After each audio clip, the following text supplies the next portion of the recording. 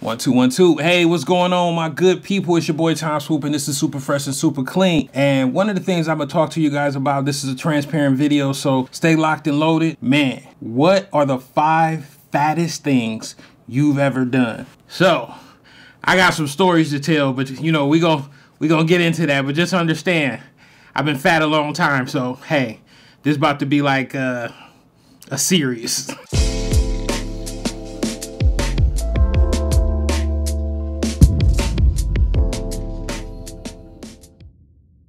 All right, so, you know, just to be transparent, you know, with you guys, and I appreciate you guys tuning into this video because I understand this is a sensitive issue for most people who are overweight or have been battling, you know, weight for years. So just to give a little backstory on me, it's 2022. So around 2010, I weighed 417 pounds. Now, that was the most I had ever weighed. I got hurt at work, messed up my back really bad, off and on for like probably about 6 months. I gained a ton of weight, couldn't work out because every time I did anything, it aggravated my back. So, you know, we looked into, you know, weight loss surgery. My doctor talked me into something called like a gastric sleevectomy or whatever. So I did that.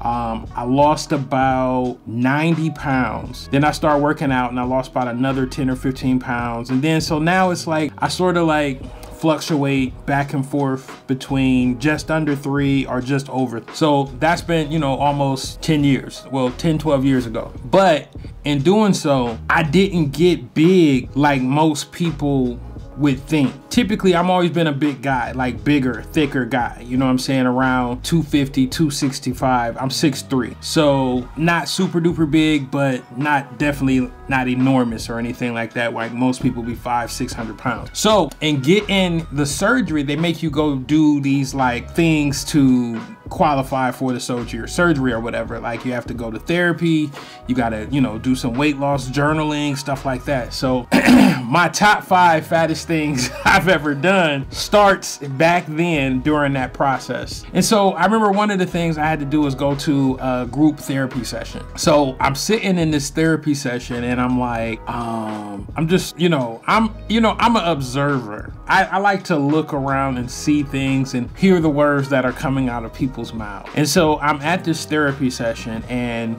I look to my left and, you know, the young lady, she's sharing and she's like, you know, last night for no reason, I drank two liters of Pepsi. And in my head, I'm like, how did you drink two liters of Pepsi? So, okay, so going into the group therapy session, I'm thinking I'm about to be in a room full of big people, like people like me and higher. This chick was probably about 110 pounds, about 5'3". And she's talking about she just drank a two liters of Pepsi last night. And I'm like, so I'm sitting here and thinking, I'm like, I've never done anything like, I'm like, and then the next guy, he's like, you know, like 5'9", 145 pounds. He's talking about how he ate like 2 gallons of ice cream. And I'm like, I've never done anything like I've never sat around and just ate 2 gallons of ice cream, two liters of Pepsi. I've never done anything like that. Everything I'm about to tell you about my top 5 things of being the fattest things I've ever done is honestly, they're born out of laziness. So, hey, buckle up.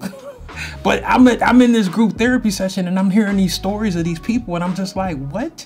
You did what? You fat bastard, what? You're not even fat. You don't even qualify to be here. And so in my head, I'm like, well, maybe these are people who've had the surgery already and they've lost weight and they're just skinny now. No, that was not the case. This was just people taking advantage of a therapy session. They were never fat. There should be some prerequisites if you're coming to a therapy session with fat people. You have to be fat. Am I wrong? Am I wrong? I'm just saying. But look, 5 fattest things I've ever. Okay, let me think here. Number 1. No, let me back it up. Number 5, I put a refrigerator in my bedroom and it's full of snacks and drinks. Now, most people will think that's not too crazy, but my kitchen is right next to my bedroom. So literally, if I really wanted to, I could just get my ass up and go next door to the kitchen. But it's easier just to reach, grab, ingest. Number 4. Now, my number four, I feel bad about it, but think about it. When you really think about what I'm about to tell you, it's not that bad. Go to the airport and tell them you need a wheelchair. Get where I'm going with this one? I am too big to be catching a connection from one side of the airport to the other. So yes, sometimes when I'm at the airport, I ask for a wheelchair, and yes, they have some old man running around the airport pushing me in a wheelchair to get to my connecting flight. So yes, my number 4, asking for a wheelchair at the airport. To follow up with that number 4, number 3.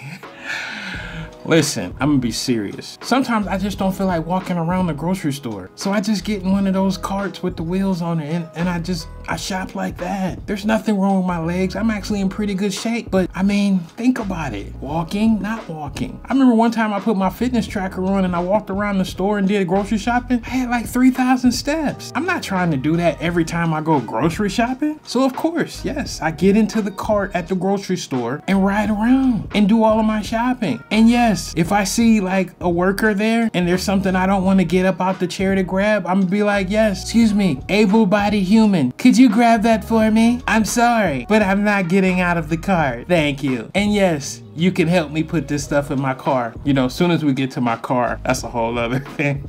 And they see me get out the chair and hop in the Jeep, a Jeep sitting up on 35s. They're like, dude, really? And I'm like, hey, sucks to be you. All right, number 3. Now, some people might think this is me being fat. Some people might think this is me being strategic. If I go to a cookout, I like to pack a plate first, run it out to my car. Then I like to come back and consume a plate there. And when I leave, I like to pack another plate and leave. Now, I know most of you just heard 3 plates. It's not that I'm eating all 3 plates. I'm only eating 1 plate. But then I have backups, you know, like almost like an iCloud for eating. For later, I can download my meal. But listen, I'm serious, like this is, and for one, this is only contingent upon the food actually tasting good. Now, if the food's trash, of course, I'm not doing none of that. But if the food is fire, I'm packing, I'm eating, and I'm packing again. Boom, super duper fat, who cares? Oh, number 2.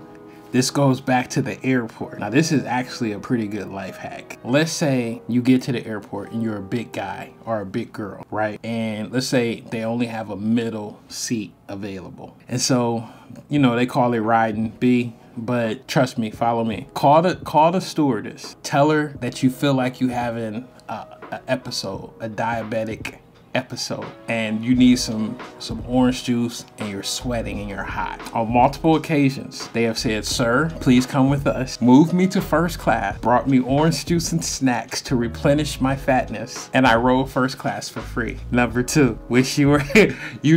Listen, I know you guys are hearing that. You're like, that's kind of ingenious, bruh. Fam, it worked multiple times. And I kind of suck on making this video because it might get out and, you know, once one person tries it, then everybody tries it. But yeah, it's worked multiple times and I'm not diabetic at all. Okay, I will say before I actually had the weight loss surgery, I went to El Paso, Texas, and I did the 72-ounce steak challenge. That would probably be the most gluttonous, fattest thing I've ever done in my life.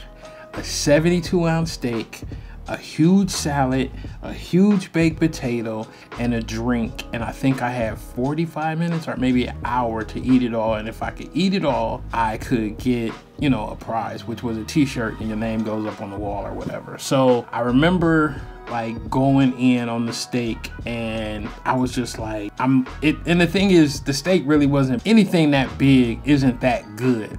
So the steak tasted like leather, you know what I'm saying? And like about a quarter of the way to it, I was just like, what am I even doing? And so I quit. But that would probably be the most gluttonous fat thing that I've ever done, is attempt the 72-ounce challenge in El Paso, Texas. So that's my top 5 fattest things I've ever done. You leave your top 5 fattest things you've ever done in the comments. Hey, let's get healthy together in 2022 or whatever. So whenever you're watching this video, so because we can't keep doing this stuff. All right, we need to get healthy and stay healthy, and it's a lifestyle change, and I get it, blah blah blah. After this video, I'm probably gonna have some ice cream, but this is super fresh and super clean, and I'm out. Hey, don't forget, like, subscribe, comment. We're trying to grow this channel. Can't do it without you. I'm out.